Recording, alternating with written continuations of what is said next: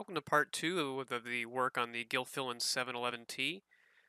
I've got the chassis flipped over and I'm doing a time lapse because I've wanted to try one, and also I wanted to show just how much work does go into actually replacing all the components that need to be replaced. And in the case of this radio, it was all the capacitors with one or two micas, and every single resistor in this thing was out of tolerance, so I wound up swapping all those out. But it is pretty tedious, but with the hemostat to work things into tight spaces, it really comes together, and there's a sense of accomplishment that comes with making it look all nice and neat and getting everything placed where it ought to be. Now, there are some pretty significant pauses in some of these sections. I'm having to go between the schematic and the chassis trying to trace out components. So it may look a little... I had to speed the footage up quite a bit.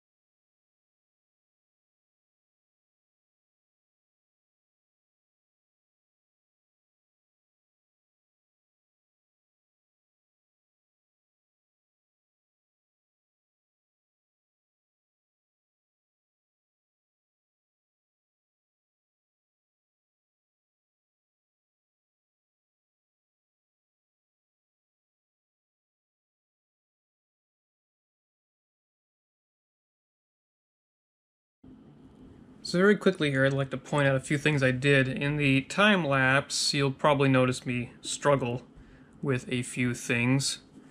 Just wanted to point out this guy right here is a 0.05 that happens to be across the plate of the 6F6 output tube. This one was supposed to be rated at 800 volts on the schematic. I think in a previous video I mentioned that sometimes you'd see a value like that out of a really, really high value. Maybe they got a good deal on parts. That is completely wrong. Ignore that completely. That was stupid on my part.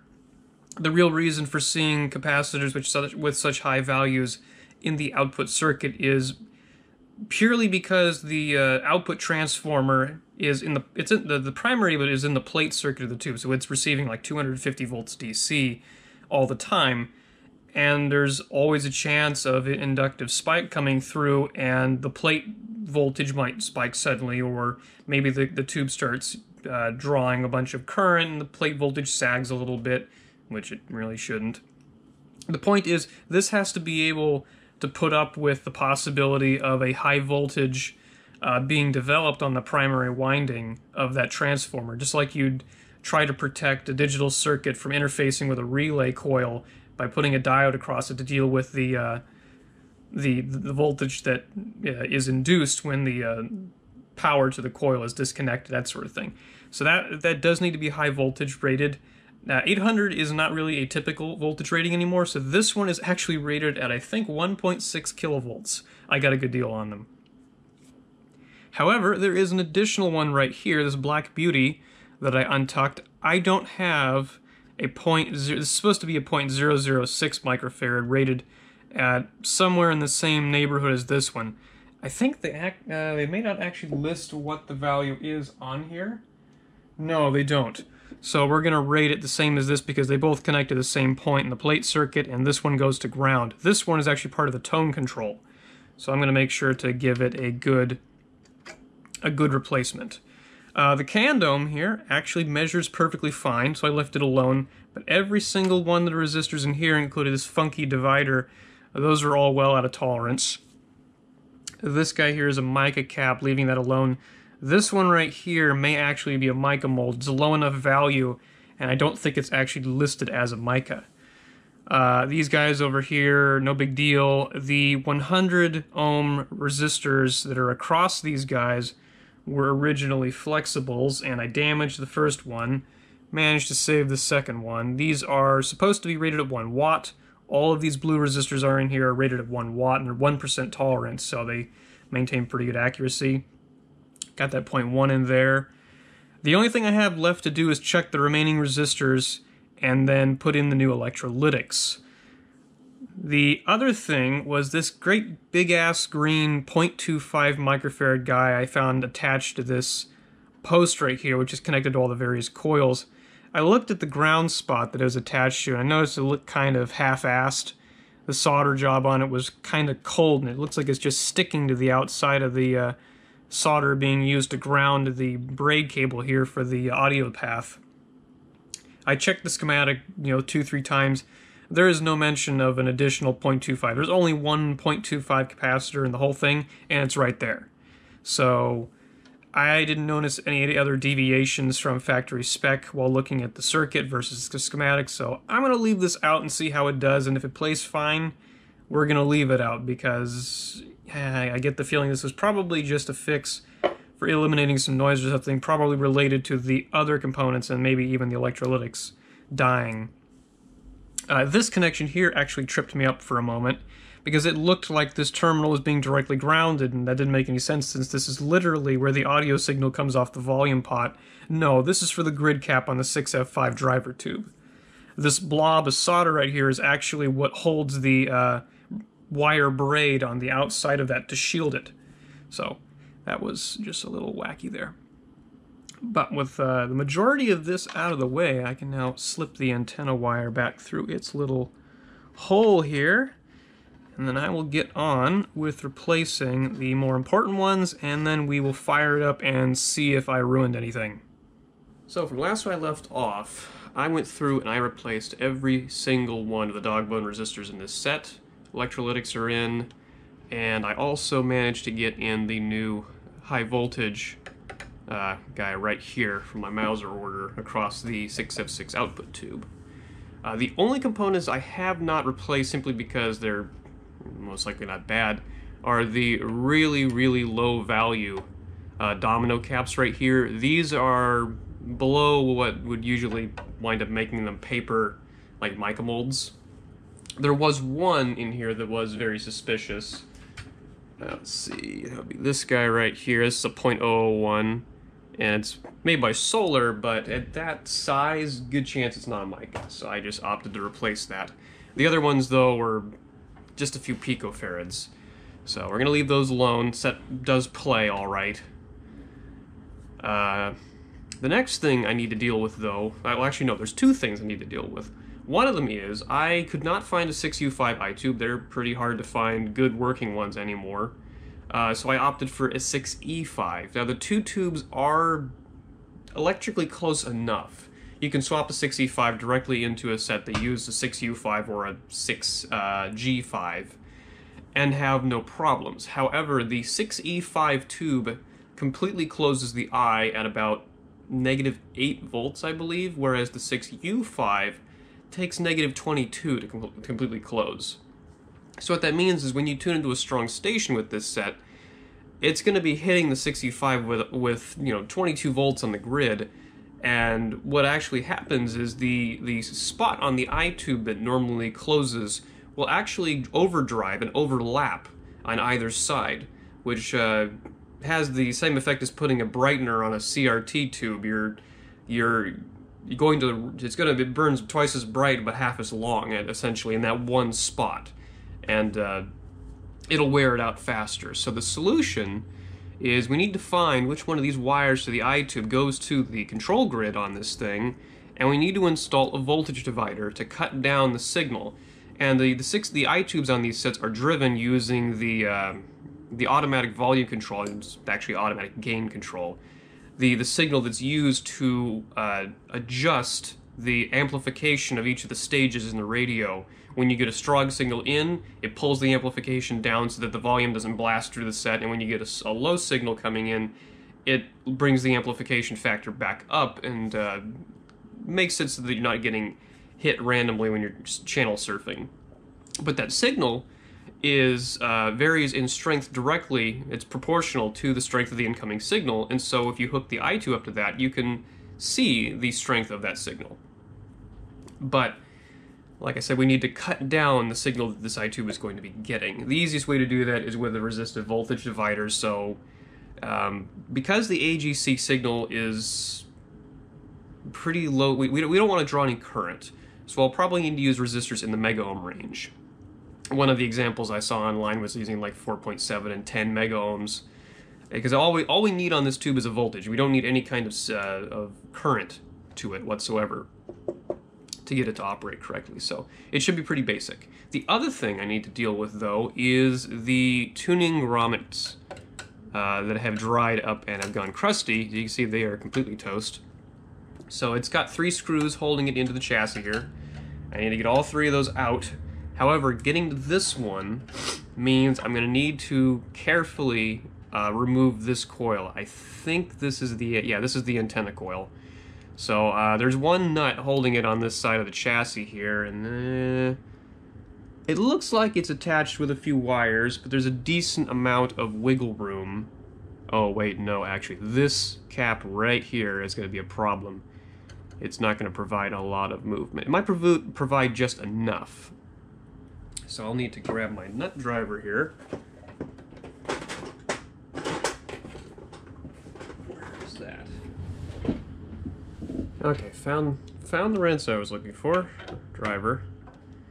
These are 1/4 inch nuts after all, so pretty easy to remove. Make sure we don't lose that. And I did just solder some stuff to this. It's got a lot of bits attached. Okay. Looks like there was a star nut back there too that I did not see, so I'll keep that. I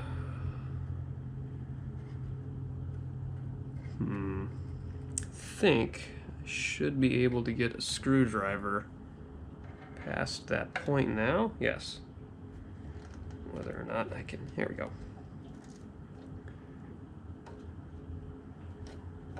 Being gentle about this.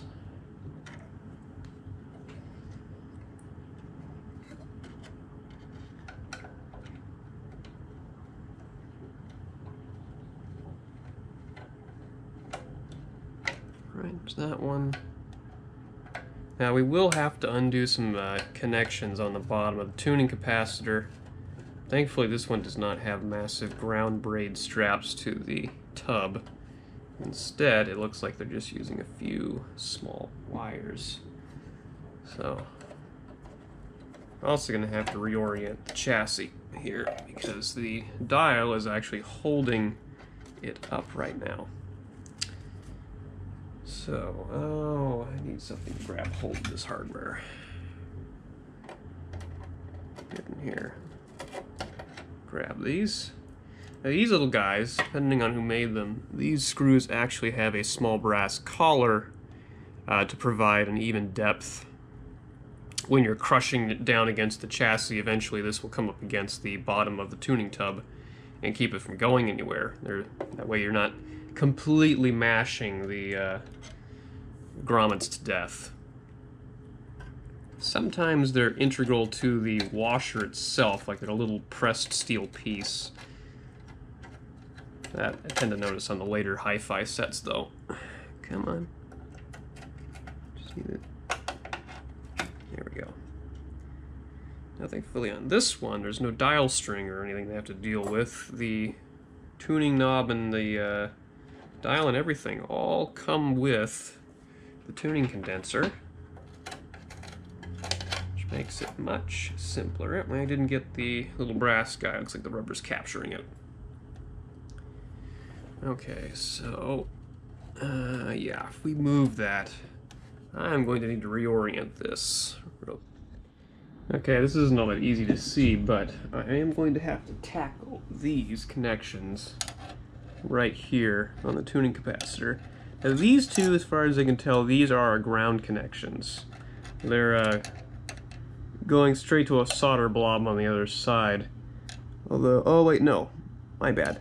These guys right here, they're actually attached directly to the capacitor. Those are our ground ones. These are for the actual capacitor sections. Now there's 3 of them on the bottom here. The third is just out of sight behind this IF cam. So if I undo those, then this whole shebang should come. Well, I say that, but all I really need to do is get the tuning grommets out, and since this doesn't have studs, I might be able to just get away with breaking the rubber out of the chassis here and then stuffing the new ones in. It's not always a bad idea to try the simplest thing first, after all. So I think that's what I'll do. Alright, so after a trip to the hardware store and a little bit of desoldering, I did not wind up completely removing the tuning capacitor. I just undid the these 3 connections here on the bottom and then just kind of moved it up and out of the way. And I don't know if you can see it, but we've got our new rubber grommets already pressed in. And I preemptively put the little brass inserts in here. And when I went to the hardware store, I actually used the brass inserts to test for fit. And these are a standard size, conventional rubber grommet, nothing fancy. Just get them in the hardware section. And now all I got to do is reattach all this, and then I've also been cleaning up the cabinet and a few other things. And we'll flip it over and I'll get to installing the voltage divider for the I-tube. Okay, I've already gone ahead and put the rubber grommets and got the tuning capacitor reattached to the chassis. This, however, this is dealing with the tuning eye situation. So if I grab the 6E5 I installed, just about to reach here. Okay, you can just barely see, maybe, that the eye is open right now. I've got it off station. We're gonna set that guy there, and I'm gonna turn off the overhead so that it's a little easier to view, assuming that it gets in frame at all. Either way. Okay, so as I said before, when you're swapping a 6U5 set for a 6E5 tube, the 2 tubes don't have the same full close voltage. A 6U5 closes about negative 22 volts. The 6E5 fully closes about negative 8. And I wanted to do was make sure that this radio will actually generate negative 22 volts on the AVC bus before I go ahead and figure out what resistors I need to make the voltage divider to drive this thing. So what I've got is I've got my, let me turn this back. No, I don't know, can we actually see the voltmeter? Yes. So I'm on the AVC bus right now. I've also got my signal generator connected directly to the antenna coil, so this is going to get the maximum signal through, and I've got it attached to 900 kilocycles, I think. We can, okay, so we're off station. I'm going to turn the attenuation up all the way. Modulation's up enough, and we'll watch the AVC voltage here when I tune onto it.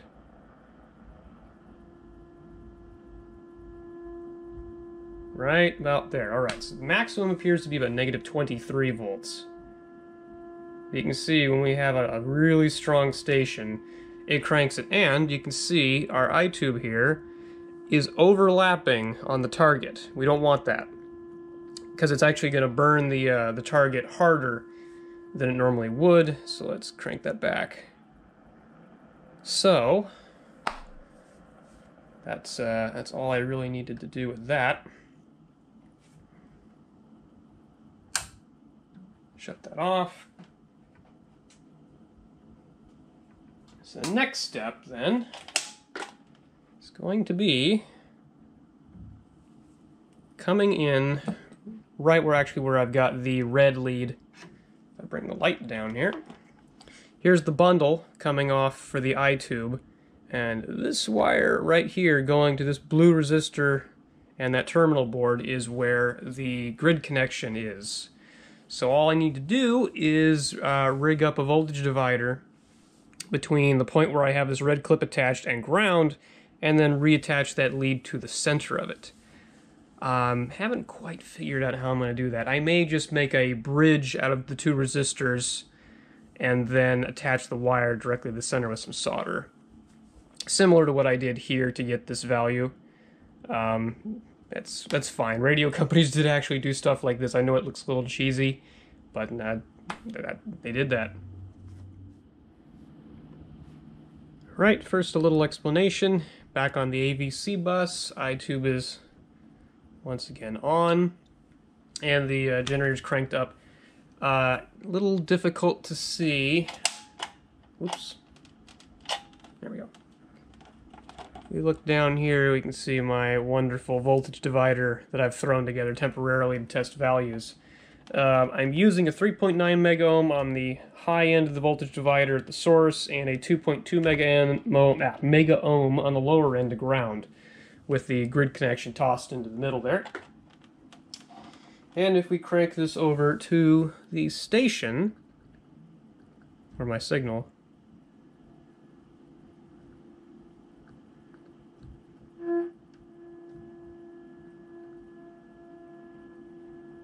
trying to find.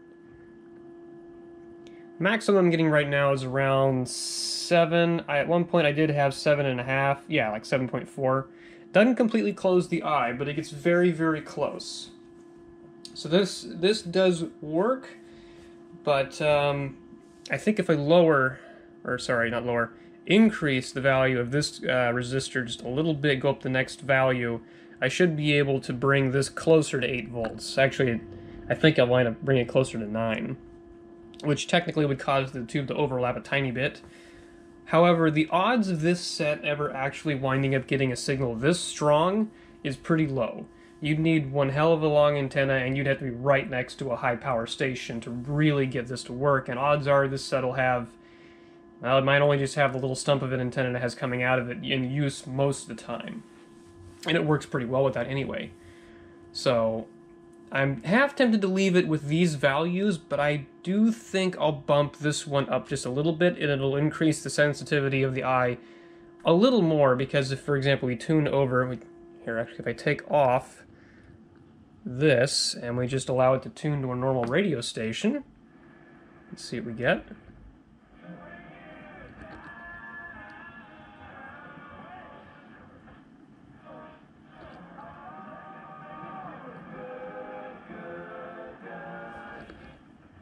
Try 4 of 5.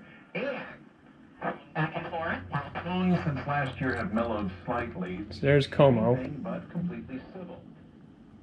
Dave Rudd. Now you can see with only about, well, that length of antenna inside there in the coil, we're only getting about 1.2 volts, which does wiggle the eye a little bit, but not much. Maybe we should get people talking to legislators more. That's about as much movement as we're going to get out of it on these on these stations with that short of an antenna.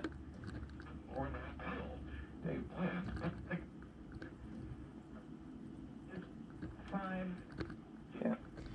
Okay, so I think I will remove the lower resistor briefly, install a higher value, and then come back and see how that works. And if it's pretty good, I think I'll leave it that way. Second time's a charm. I have since replaced the 2.2 meg on the bottom with a 2.7 meg. And let's see how she does. Let's go to a regular station real quick.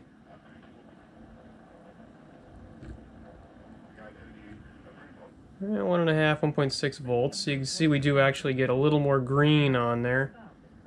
So, a little better. Let's go over to our power station here.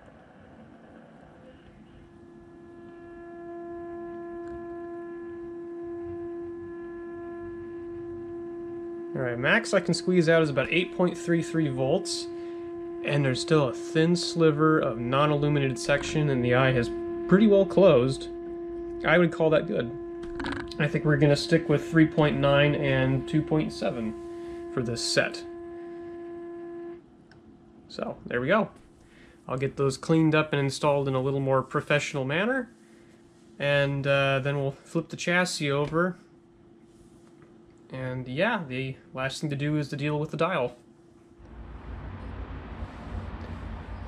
So after multiple trips to the hardware store to buy some replacement dial bulbs, the first of which didn't go so great because I left them behind. I'll get them back at some point. I now have all 4 of the dial lights on the dial here hooked up and ready to go. New piece of wire attaching them. I couldn't find any bulb data on the ones I yanked out. They just say Tungsol 6 to 8 volts, no numbers or anything. And the only ones I had locally were number 40s. Number 46s are also screw base, but I think these should work all right. And the other thing I did was to replace the original cork gasket around the dial here. This one, I could have left it in there, but the cork has dried out and it was actually shrunk slightly, and it was starting to sag at the top to the point where it was dropping into the field of view of the dial. So while I was at work, I cut a new one out of an appropriate with neoprene. So it's black, so it blends in with the dial a lot better. Getting these tabs unbent to gently remove this glass was very difficult. These are a lot stronger than I anticipated, and I gently was trying to grab them with my hemostat and pull them up without putting any pressure on the glass.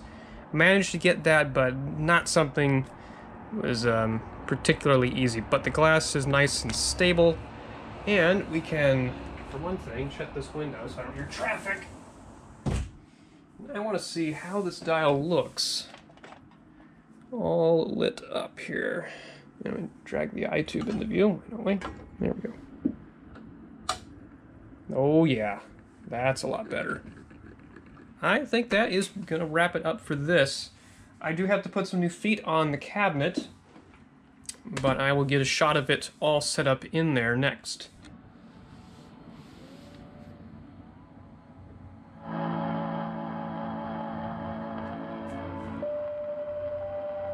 This is AM 880 KIXI, and this is Stardust.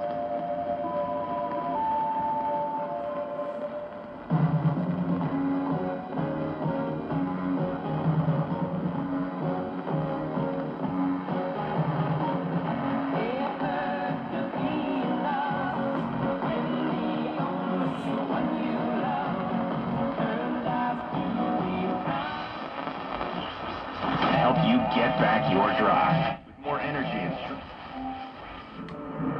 Now, what do you think of that? Not just Big Mama, but her family as well.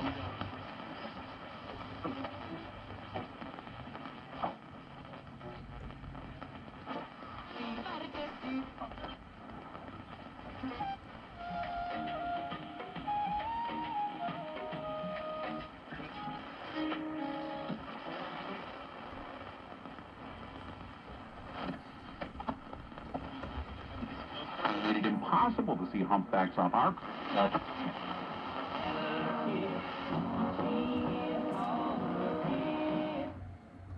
So I'd say that about does it for the set. The feet are on it. The cabinet is, well, left the way it was, because it's, well, over 70 years old now, so I'm going to leave it the way it is. And fire up the overhead, and we can take a look at it. Fortunately, the fluorescent is playing havoc with the reception, so it's not going to let you listen to that there. But set plays good, set looks good, and my only grief with this is the way the eye tube is mounted. It doesn't perfectly align with this aperture, and there's really nothing to hold it in there. I've got it all the way, I nudged it, but I had it all the way up against the edge of there, and it's just barely coming out of the 2 prongs of the holder. Maybe the old 6U5 was a physically longer tube. I haven't put them side by side to see, but I kind of doubt it. Either way, that does it for the Gilfillan 611T. And I can't wait to get this back to the owner. I'm sure he'll enjoy it. And as always, thanks for watching.